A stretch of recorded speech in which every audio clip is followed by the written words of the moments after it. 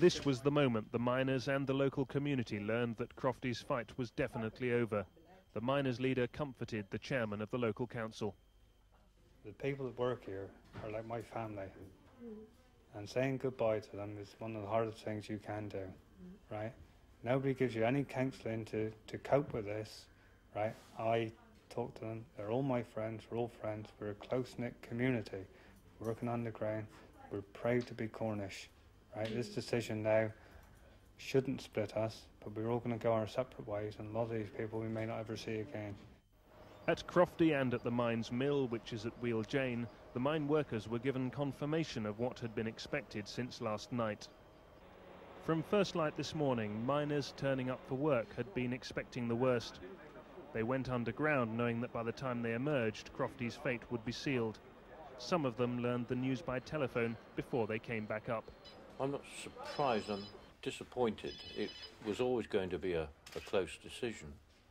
I think that what we put forward to government was a workable proposition. They've decided that it is not. The last tin mine will close early next month. It has lost its fight for survival exactly 6 months after it started. It was back in August that the agony began. Miners turning up for work were told instead to go to a local cinema. Well, I just heard off the bloke, so we got a meeting today at 10:30 at Red Roof Cinema. The last time we had one of these ones with Wheel Jane's closed down. The miners assembled at the venue in Redruth. Behind closed doors, they heard that South Crofty was closing. Thoroughly depressing day. It's not commercially viable, is it, really? I mean, it's no good clutching at straws. I'm pretty upset about it. In homes across West Cornwall, families were left facing the same question. What do we do next? You know, we have the children to think about, and if we have to go away, then so be it. But you really wouldn't want to do that? No, I love Cornwall, I really wouldn't want to move, but we have to think about our future and the children's future. It was the mine workers themselves who won a stay of execution. They volunteered to take a pay cut which would allow the mine a little more thinking time. Frayed nerves were never far from the surface. Managers discovered this when they asked the miners to change their working patterns to save money. The thing they're coming up with now is a continental thing, and we can't do that because our wives are out working now, right? So they're earning more money than what we are.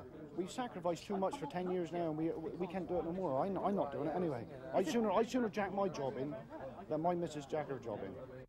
And then, 3 weeks into the crisis, a chink of optimism opened. The company decided it could apply for a major government grant. This is still very much in the future. I'm being more optimistic perhaps than I should be, but I certainly am more optimistic than I was. A forest of paperwork must be assembled to apply for a £4 million grant, and there was no time to lose. Okay. Now, if you go in the end... Right. A few days later, the men from the ministry came down to check out the mine's prospects. The miners themselves were well aware of the importance of the visit. News travels fast here. What is the general feeling about the grant? Well, we're all hoping that something's going to come out of it anyhow, you know, and it's just the anticipation of waiting, like, you know, it's sooner we know now the better, I think. But in the meantime, the axe had already fallen on 38 miners like Malcolm Harris. They were laid off in the desperate hope of keeping the mine afloat. Going out or socialising is gone. Just forget it. The other thing the car's used for now is to take my oldest boy to school and back. Simple as that. And a weekly shop. Since then, dozens of other mine workers have been told to work out their redundancy notices, although few have so far actually left. The waiting has been going on for months, if not years. Today's news is the last thing that Crofty wanted to hear. Some observers won't be surprised by the decision, but that does little to soften the blow here in Cornwall. Tin mining was the bedrock of Cornwall's economy for centuries.